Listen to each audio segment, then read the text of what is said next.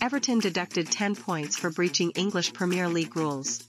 Everton FC has been handed an immediate 10-point deduction by an independent commission for breaching the Premier League's profitability and sustainability rules, PSRs, the English Premier League announced on Friday.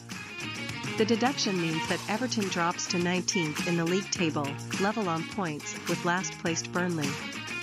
Prior to the sanction, the club was 14th in the table, having accumulated 14 points from its opening 12 games of the season. The Premier League issued a complaint against the club and referred the case to an independent commission earlier this year. During the proceedings, the club admitted it was in breach of the PSRs for the period ending season 2021-22, but the extent of the breach remained in dispute.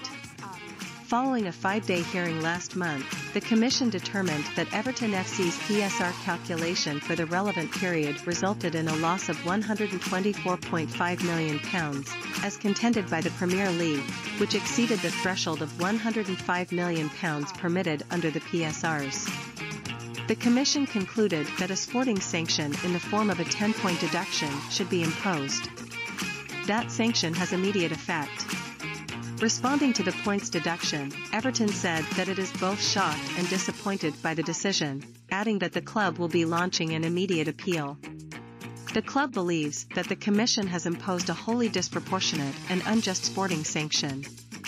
Everton maintains that it has been open and transparent in the information it has provided to the Premier League and that it has always respected the integrity of the process. The club does not recognize the finding that it failed to act with the utmost good faith, and it does not understand this to have been an allegation made by the Premier League during the course of proceedings.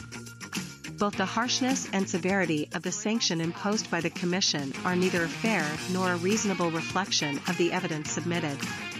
Everton's next Premier League match is at home to Manchester United on November 26, following the conclusion of the men's international break. The Merseyside club narrowly avoided relegation from the Premier League last season after finishing 17th, 2 points above the relegation zone. Commenting on the points deduction, UK lawmaker Caroline Dinenage said that the decision was deeply disappointing for Everton fans, and for everyone who wants to see the English game thrive in a fair and sustainable way.